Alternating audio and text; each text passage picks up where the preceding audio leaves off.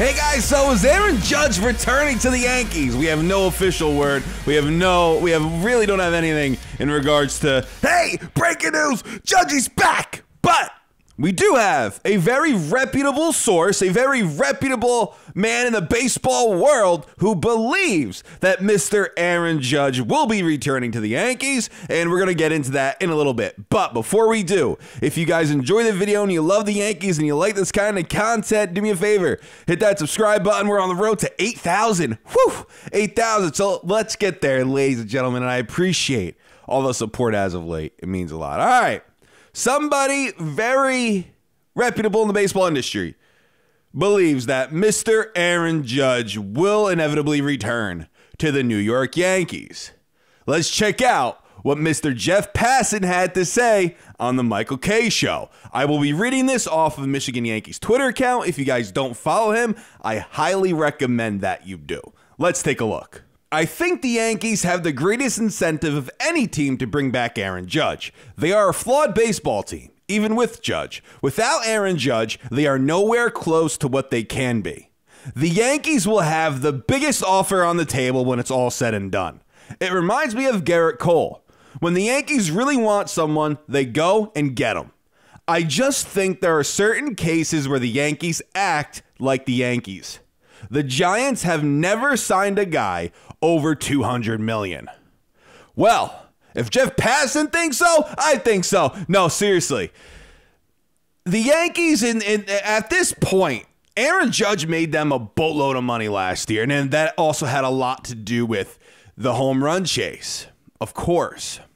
But they also know that they're not nearly as good without him. Just like what Mr. Passan said. Now, in regards to the Giants really never spending not even over $200 million for somebody, have to think about it this way too. Aaron Judge might be the exception for them. He very well might be. Look what he did last year. He's a Bay Area boy. He's from the West Coast. Will he go to a better organization? Will he go to an organization that will consistently put a team around him to win? I'm not entirely sure about that. I mentioned this in previous videos. The Giants won 107 games in 2021. They won 81 games last year. Finished 500. What a friggin' drop that was. So if you add Aaron Judge, maybe he had what? He had a 10 WAR, Judgy? Maybe Judge gets them to 91 wins. Is that worth it? Could be. Could be worth it. But is it worth $400 million? Is it worth $400 million to them, $300 million even to them, and then to not put other pieces around them because you have it all tied up into one guy? I'm not sure. And like I've said recently too, the Giants would rather allocate their funds instead of investing it into one dude.